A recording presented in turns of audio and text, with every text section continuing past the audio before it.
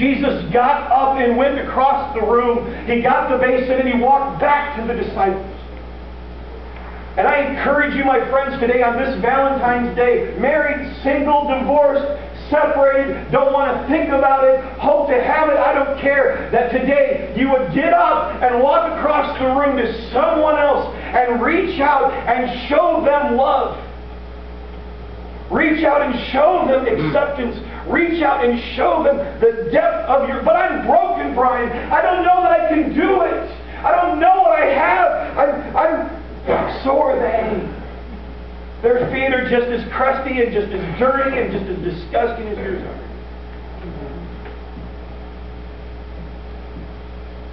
And as He's washed your feet, you can wash someone else.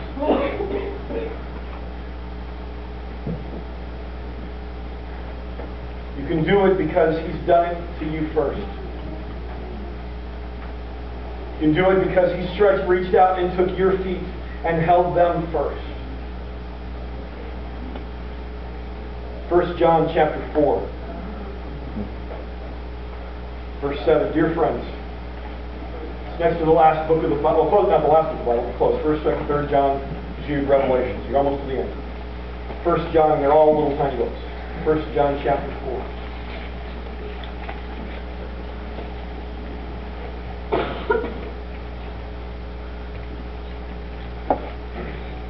John chapter 4, verse 7. Dear friends, let us continue to love one another. For love comes from God. Anyone who loves is a child of God and knows God, but anyone who does not love does not know God, for God is love.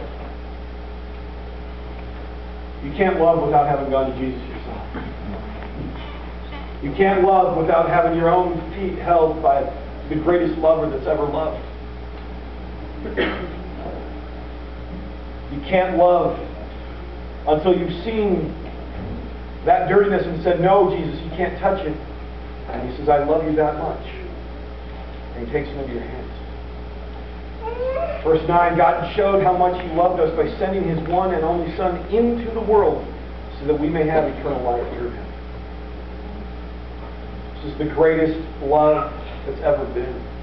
So first of all, I hope and I pray that today you see yourself held by God. And if you haven't this afternoon, go home and turn off the radio and the television and say, God, what does my heart look like? And show me, tell me what you're speaking to me. Show me how you love me. And then to turn around and to love someone else in this community, to reach out and love someone else at a heart level, someone maybe that you haven't reached out to, someone you may not know that well, someone that seems different or strange or unique or whatever it might be, to reach out and to love them. And then thirdly, the greatest love verse ever there, you don't have to turn there, you may have it memorized, John chapter 3, verse 16, for God loved the world so much that He gave His one and only Son so that everyone who believes in Him will not perish but have eternal life. The final act of ultimate Valentine's gift is to reach outside of this community and love someone that doesn't know Jesus.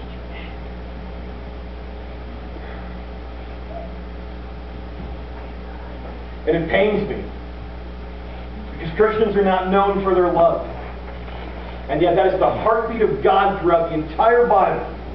And when you look at the story of Jesus, it's the heartbeat that pulses so loudly through every verse, every story, is this amazing love.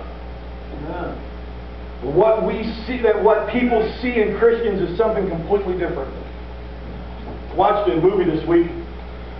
There's a book by the same name called God Save Us From Your Followers. Let me bring it and watch it here sometime. Good stuff. Save us from your people, rather. And one of the things that this guy does is he takes his suit jacket and he puts bumper stickers all over it. All kinds of different bumper stickers. Christian, atheist, all kinds of bumper stickers. And he'd go out on the street and start having conversations with people, get their reactions, get them talking to him. And here's just a few examples of some of the conversations he had, because I want you to realize what other people think about being followers of Jesus. Dan, that's his name. He says, talking to Lou, where do you think you'll go when you die? He has a series of questions that he uses to get people talking. Where do you think you'll go when you die? Lou, nowhere. Dan, just in the dirt someplace? From whence I came. Dan says, anytime you can work poetry into an answer, you're in good shape. All right, third question. Name something Jesus is known for. Lou.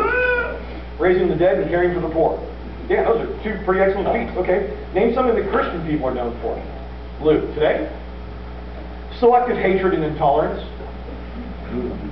Dan, the ball kind of got dropped somewhere along the way. Lou, between Jesus and the Christians, I think it was dropped a long time ago. Talking to Morgan. Name something Jesus is known for. Love, right? My family is Catholic, but I wasn't raised Catholic. I wasn't raised in the church, but I did have a huge spiritual upbringing. What I was taught from my mother and my father was that Jesus Christ and Christianity is based on love. And no one can deny that's a great idea. Dan, amen. Number 4, name something that the Christian people are known for. Morgan, politics. I would say, especially in this country, politics. Give me an example of the things you've seen flying around in the media or in conversations. Morgan. Our country is kind of a conundrum because it's built on freedom of religion, freedom of speech. It's the land of the free, and yet we're founded by a Puritan society. But I think the way things are being portrayed today, it makes religion feel more political than anything else. That's what people think about us. People out there, what they think about us. And I don't think that we can undo public perception of Christians, but this you can do. And that is, you can be known as the person who loves. Amen. You can be the person who's known for standing up, walking across the room, and embracing someone else's brokenness. For being there in the middle of their pain. You can be the one that walks across the room, holds them in your hands, and says, I love you and I accept you. And I know a Jesus who can fix it. That is the greatest Valentine's Day gift that you can give, but you can't give it until you experience the love yourself. You can't do it. You can't experience it until you've experienced Jesus holding you in His hands, getting His hands through. And if nothing else, my friends, I pray that you experience the depth and the power of Jesus holding you in His hands in your brokenness and saying, looking up into your eyes with the most powerful eyes that say, I love you. And I treasure you even as you're broken, addicted, fighting stuff, arrogant, prideful, discouraged, depressed, whatever it might be. I hold you in my hands and I love you. And I pray that today you experience that. And if you have, I challenge you to give God a Valentine's gift. And you do that by reaching across the room and walking over to somebody else and showing them love. Connecting with their heart, not a surface, hey, how's it going? But reaching out to them, maybe it's simple, saying, you are loved and you are valued. Maybe it's talking to them about something else. Maybe it's going a little bit deeper. And you reach outside of this community this week, and you reach out and you embrace them with love. You embrace them with something real. My prayer is that you know the love of Jesus. Yes, Jesus. And that wells up in your response. Says, I love you, Jesus, my Jesus. I love you. Sing that old hymn. Sing it out from your heart.